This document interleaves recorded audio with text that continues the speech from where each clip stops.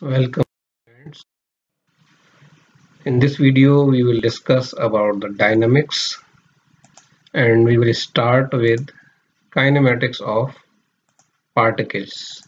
So let us start.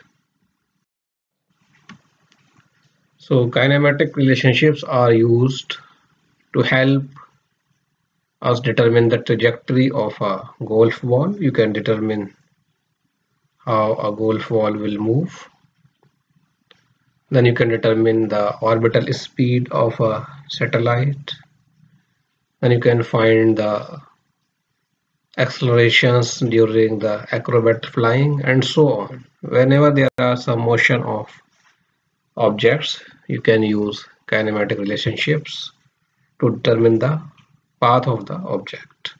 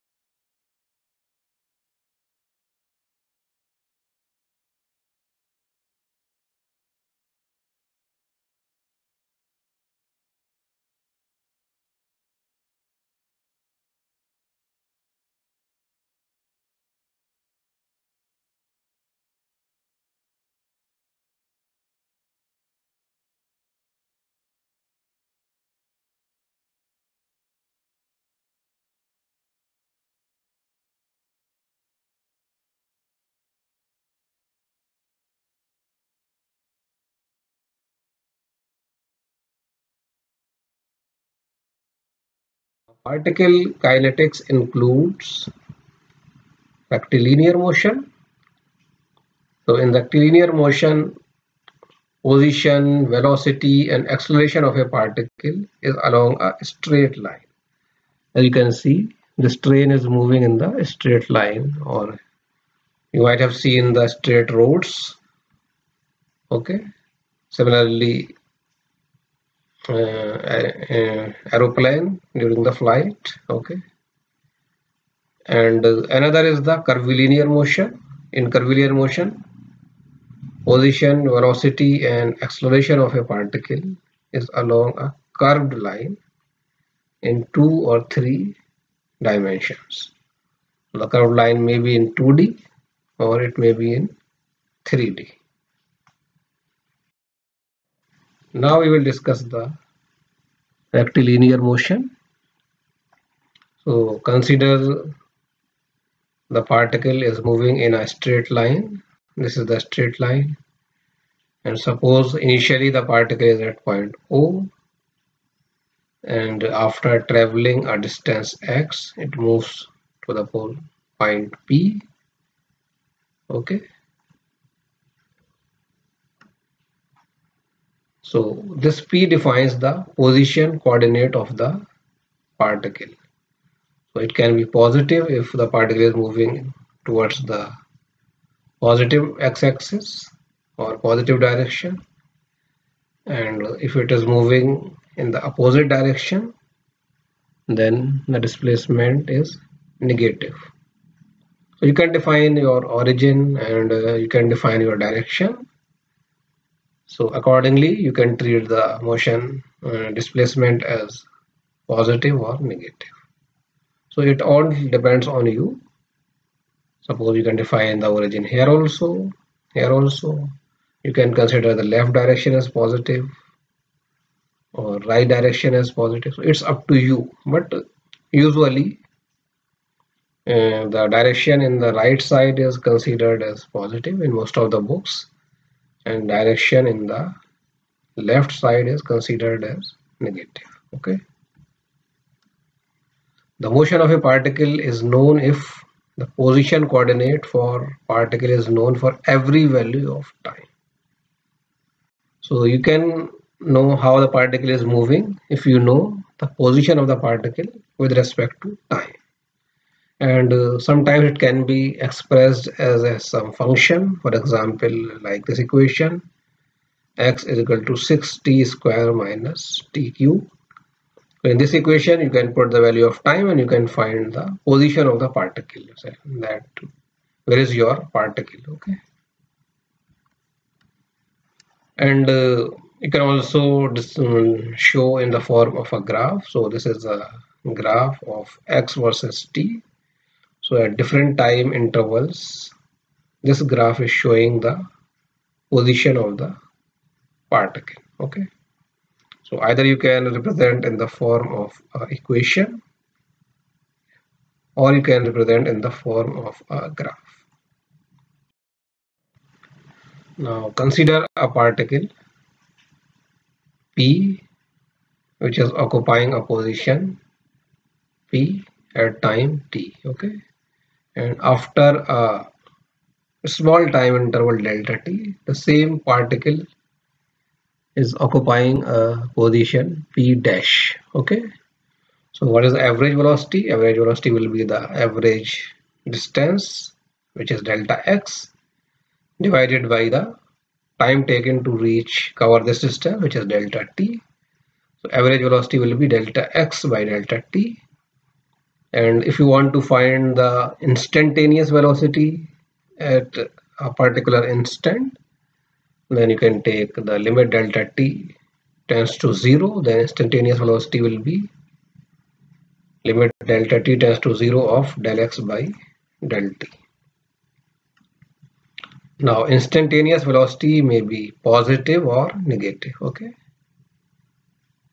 so if you are moving in the positive direction, then this instantaneous velocity will be positive as shown here, and if you are moving in the negative direction, then this velocity will be negative. Okay, and the magnitude of velocity is referred as particle speed. So if the velocity, even if the velocity is negative, but if you take the magnitude, then magnitude is always positive, and that positive magnitude you call at speed. So this is the difference between the velocity and speed. Velocity can be positive or negative depending on the direction, but speed will always be positive. Now from this definition you can also write in the form of a derivative, because limit del t tends to 0 means you can write it del x by del t as dx by dt. And suppose the equation of the motion of particle is x is equal to tt square 6t square minus t cube.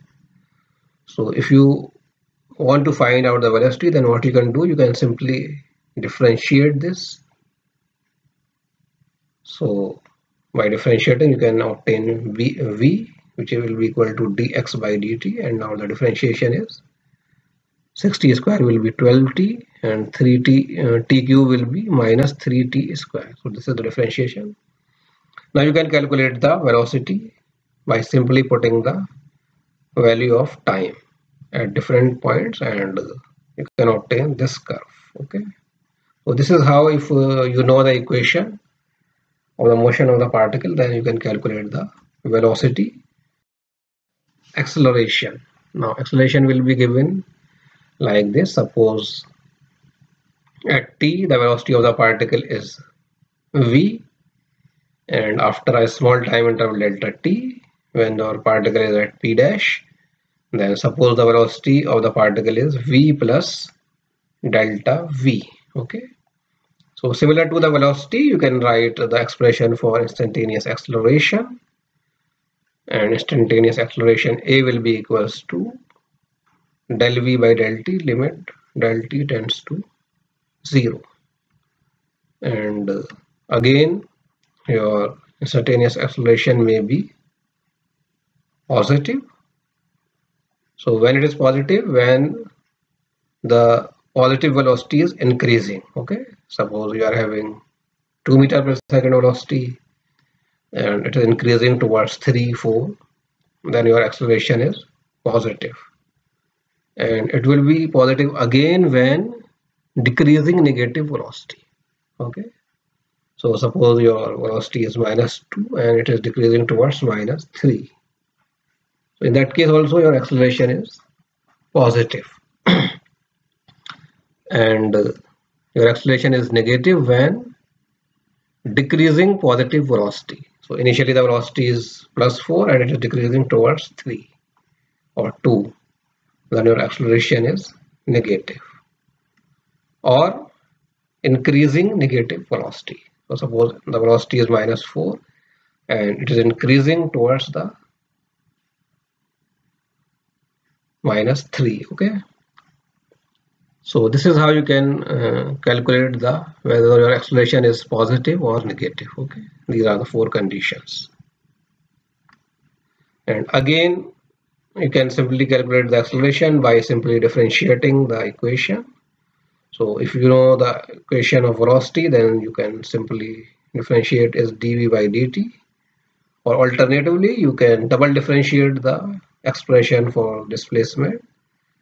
So for the same expression you will get the velocity as 12t minus 3t square, and when you differentiate this you can calculate the acceleration, which is equal to 12 minus 6t, and this is the acceleration graph, acceleration versus t. So you can see this is the negative acceleration. Okay, so initially it is 12 and then it is decreasing and reaching a negative value. Quiz. This is your question. What is the true about the kinematics of a particle? So you have to find the true statement among them. First statement is the velocity of a particle is always positive. Second, the velocity of a particle is equal to the slope of the position time graph. Third is, if the position of a particle is 0, then the velocity must 0. And fourth is, if the velocity of a particle is 0, then its acceleration must be 0. So just think for a few seconds. The answer is B. The velocity of a particle is equal to the slope of the position time graph. Okay. Again move towards the same problem. So this is the equation for motion. By differentiating you can calculate the velocity. By double differentiating you can calculate the acceleration. Now once you know all these expressions, then if you want to calculate the position, velocity and acceleration at different times, then what you need to do, you simply put the value of time in these equations. So at t is equal to 2 seconds, x will be 16, velocity is 12 and acceleration is 0. Okay, so this is shown here at t is equal to 2. So this slope is parallel to the time axis. That means when Vmax occurs, then a is equal to 0. So whenever maximum velocity reaches, at that point acceleration is 0, and the slope of the velocity curve is 0 at this point. So if you look at this curve, V curve, velocity curve, so at all other points slope will not be 0, and at this point where you are having maximum velocity, slope will be 0. Similarly, you can calculate the position, velocity and acceleration at t is equal to 4, and these are the values. X will be 32, V is 0 and a is equal to minus 12 meter per second square. So this is how you can calculate the position, velocity and acceleration at different times if you know the position of a particle as a function of time. So this is all for this lecture. Meet you soon in the next lecture. Till then, thank you. Have a nice day.